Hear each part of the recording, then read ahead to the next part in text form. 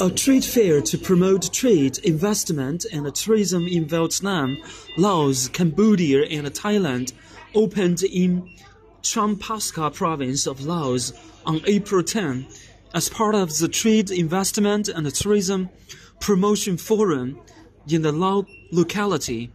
Speaking at the opening ceremony, Governor of Champasak province, Vili Wong, said the event not only focuses on promoting products and stimulating Lao growth, but also is an opportunity for producers, business households, and business to meet the exchange information and experience.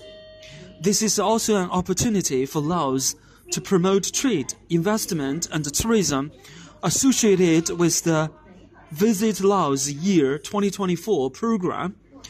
The fair features 60 booths from 90 business establishments and enterprises from the 4 countries.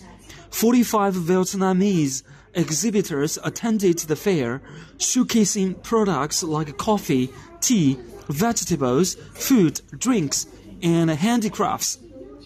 Besides, exhibitors introduced their country's tourist destinations, strength, and potential to attract visitors and investors.